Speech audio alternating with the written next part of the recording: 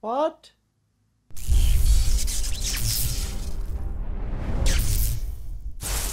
Hi everyone, right now there's a lot of people struggling with like texture loading and performance issues in general. Um, Not that many people are probably struggling with lag as such, but I'm sure that's a problem still. But a lot of people are struggling with textures just not loading and a lot of problems like that. So I figured I would give a few like tips and tricks that have worked for some people. There's not really a universal fix, so I'm just going to start listing things that might help you. If you click on options and you go to user interface, you can now here show where the file cache directory is. So I've now opened the folder, and you can see here that there's a shader cache for D3, D11, and if you're using Vulkan, it'll be called like shader cache Vulkan. You can just delete both of those, and they'll sort of like repopulate.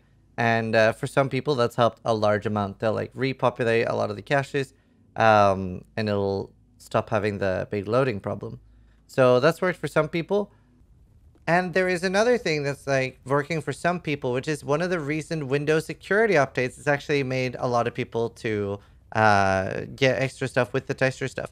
I tried uninstalling this, and still items and stuff like that are not being loaded properly. But so far, I haven't had any like monsters or effect or anything like that. So it seems to work. I don't know how safe it is to uninstall security updates, but there's a Reddit post here, so we'll link to that and you can make your own choice. But it worked for me. Augurs.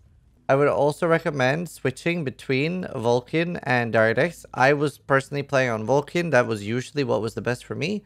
And DirectX is better now. So I've had pretty good performance with that. You can try playing around with. I turned off dynamic culling. That helped me a bit.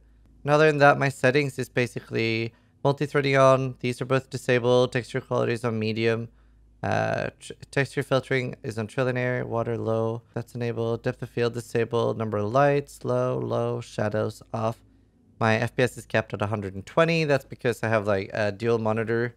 Like, I'm using two PCs, so even though I have a 160 FPS monitor, I'm still having issues with texture loading myself. The next step I'm going to try, which has also helped a lot of people, is a full reinstall of the game.